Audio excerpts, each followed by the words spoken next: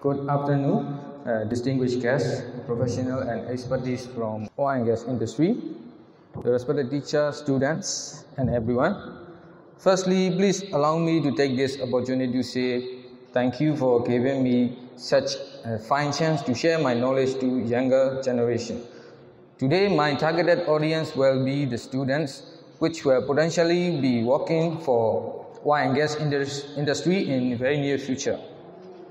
Also, I would like to express my sincere thanks to each and individual who organized this conference. First of all, I would like to introduce myself. My name is Kyaw Gyi Presentation. I was graduated from University Technology Petronas with the engineering degree in electrical and electronics. So today, I will cover the overview of offshore natural gas and production in Myanmar, and I would like to highlight to future generation that where we stand in offshore natural gas production. Compared to other fossil fuel, burning natural gas is a lot more cleaner and emits considerably less amount of byproducts. So a lot of our generation authorities are encouraged to produce electrical power from natural gas. It is a common practice to measure the natural gas in volume, and with the aid of gas chromatography, and we can determine the gas calorific value. And it is also a common practice to express natural gas and trade commercially in energy MMBTU. So currently, as of yesterday, the electricity produced from natural gas is 1,500 megawatt out of 3,500 megawatt. So it's safe to say that natural gas is responsible for 43% of electricity generation in Myanmar. These are the brief introduction about the offshore block. We have 27 shallow water and 24 deep water offshore block, and 38 of them are operated by international oil and gas company. Currently, there are 4 projects which are in production stage, and this figure shows total offshore natural gas production, which is around 1,700 million scf. And 425 of these natural gas is supplying for domestic usage, while 1,000 and around 300 million scf is export to Thailand and the People's Republic of China. So investing in oil and gas projects are quite risky, so it is a common practice to share the investment between international oil and gas company together with state-owned oil and gas company.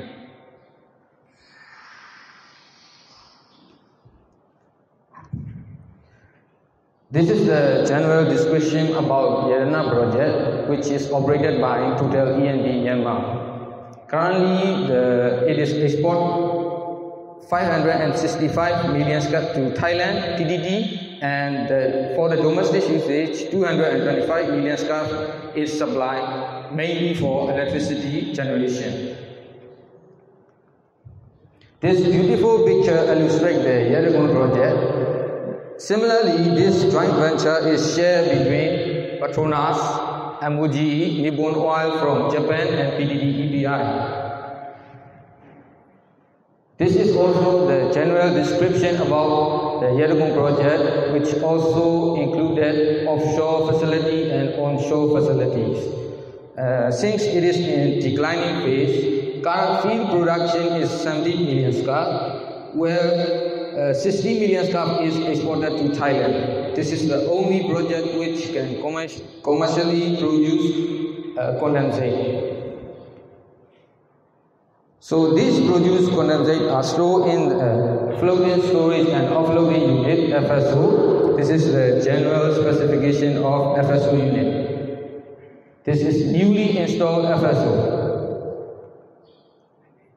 So while we have done the tendering system, we can offload agreeable condensate to third-party shuttle tanker like illustrated in following pictures.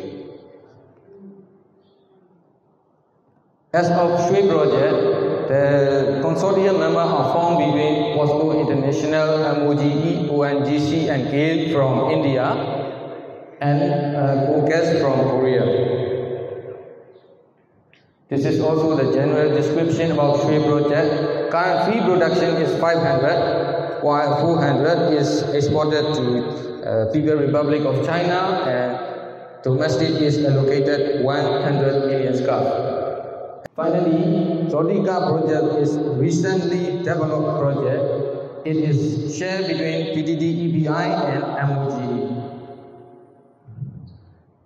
This is also the general description about Sodika project. Current field production is 345 and domestic is supply 100 million scarf, while export 245 million scarf is exported to China. This pipeline network shows major pipeline configuration associated with offshore project. This is the famous life cycle of petroleum production activities. In the beginning, we have to take several surveys, 2D, 3D, and later on we have to come up with data processing and modeling. Later in next phase, appraising, where we drill appraisal well to have a better understanding of Anthony hydrocarbon behavior. In the development stage, there will be a lot of study like preliminary study and front-end engineering design, and after the final investment decision, we move on to basic engineering and detailed engineering design. Then we follow by the procurement, construction, transportation, installation and commissioning.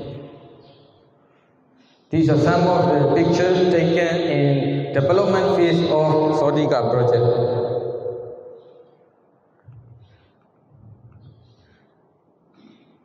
This is the general flow diagram of steps involved in production of offshore natural gas.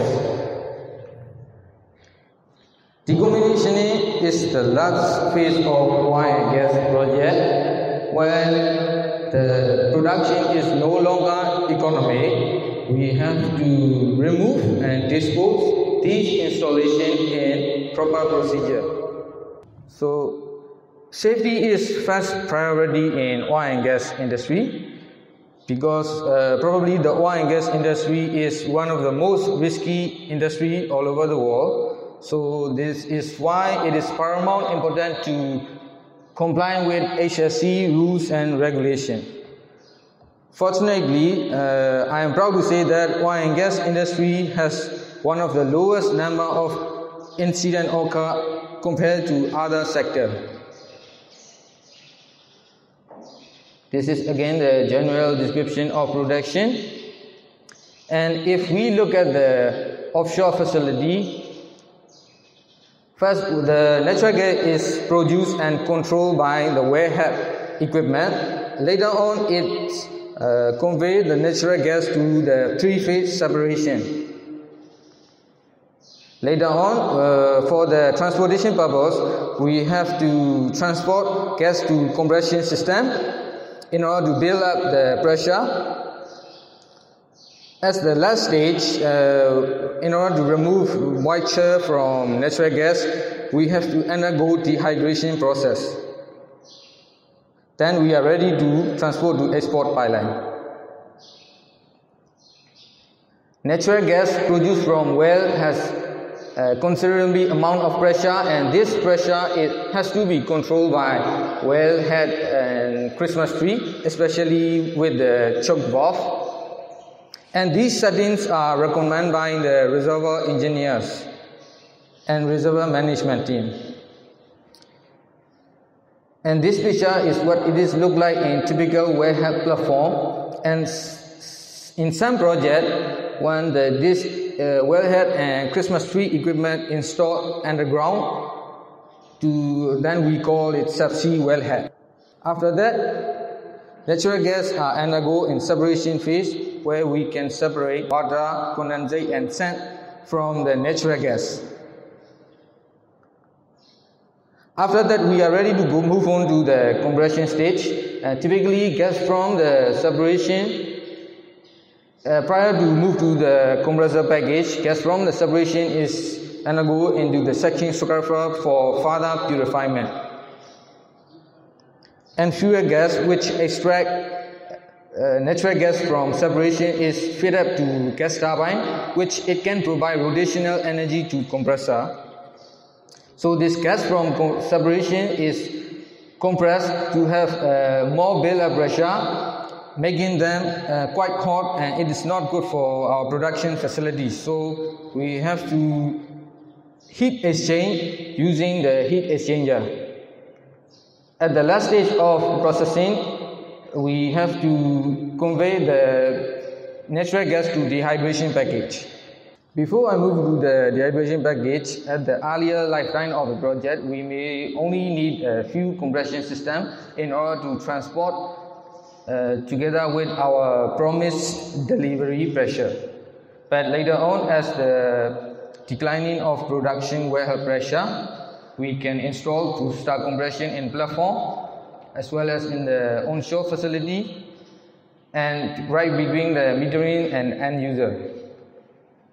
This is a description of what glycol dehydration looks like, what gas are undergoing with the glycol contractor, and we can have our desired dry gas. Typically, the gas sale agreement specifying that water content in the natural gas has to be lower than 7 pounds per million scarf. So this is other essential facility or system in offshore area. We have our own fuel gas system which we can generate electrical power and we distribute. We have several safety barriers including emergency shutdown valve and emergency shutdown logic. Of course, we need to have a flare system and firefighting, lifeboat and life buoy for emergency response. When we look at the onshore facility, these equipment are generally could be found in this pipeline station. The main purpose of pipeline station is to regulate or to control the pressure requirement set out by the customers. It can also facilitate receiving and launching for pipeline inspection activities. We can also have additional filtering and separation of sales gas, and compression package could be installed if necessary. And then we are ready to move on to the metering station.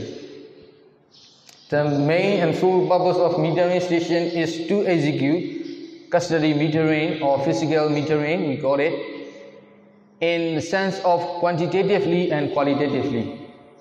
These are some of the illustration of orifice metering, gas chromatograph, the brain of the metering system, flow commuter, and of course we have a control station, we call it SCADA system. After that, we are ready to export to the end user.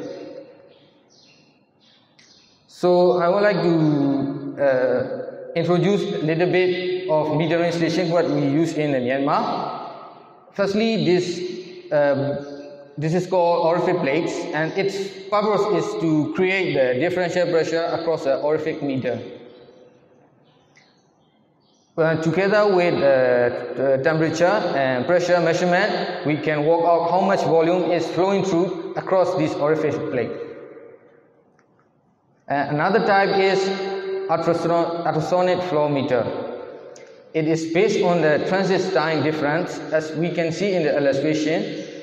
The sound wave which travel with the flow is move up quite fast compared to the sound wave which flow against the natural gas flow. By comparison, we can work out the velocity that later on we convert to volumetric measurement.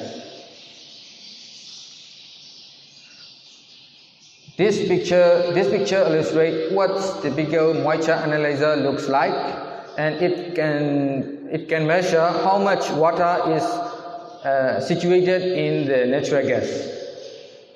This is the inside part of flow commuter. as we can see, there are some chips where we can program our desired calculation. And this picture is taken during the annual calibration of a gas chromatograph, which determines the gas composition. These orifics and ultrasonic metering should be verified 6 monthly or yearly basics to have a better accuracy. In order to ensure our optimized accuracy, meter tube inspection should be carried out 5 yearly. And these equipment are field transmitter. This is for temperature, pressure and differential pressure. And in meter calibration, where we do it periodically like 3 monthly, we have to calibrate this field transmitter with the reference standardized equipment. So I would like to share these are some job opportunities for students who are willing to work for the offshore environment. We can have a mechanical background, electrical, civil, petroleum and geology. And most importantly, if you are not from this category, you can still be a field planner, logistic, radio operator, and most importantly, legal and finance executive. Okay, with that, I would like to welcome our future generation to work for oil and gas industry. Thank you all for your attention, and I hope my presentation is quite informative. Thank you. Now we will open the floor to questions. Anybody who have questions, please kindly raise your hand. Can you explain a little bit how to remove these from your system? Thank you for the question. So we have experience producing natural gas together with carbon dioxide and nitrogen. One of the examples is we install nitrogen removal unit in Yuama. Okay, for the carbon dioxide, in Jericho project, in coming next month, we are ready to install acid gas removal unit, and its sole purpose is to remove those carbon dioxide from the natural gas. Okay, thank you. I hope I answered your question. Why does it go on the domestic use and export of natural gas? Thank you for the question. For the domestic usage, I'm talking from the perspective of electricity power generation. We have several electricity power generation from gas turbine and from gas engine. Currently, we can export contractually 425, and we are trying our best to further increase this domestic amount. And if I am not mistaken, in next 6 months, another 50 million scale from Shui project will be added to this amount. For the export, if PTT, we are export to the Thailand, they are also using it for the power generation. And for the China, I think it is their secondary base load. When they have the primary load, if the primary load fails, this 400 million scarf is reserved for their secondary load. One more question. The question is for the amount that we buy back from exporting countries, from the foreign countries. Yes. What is the price difference? Is it normal price that we are purchasing from them, or is it a special price that we have to use with them? Okay, thank you for the question.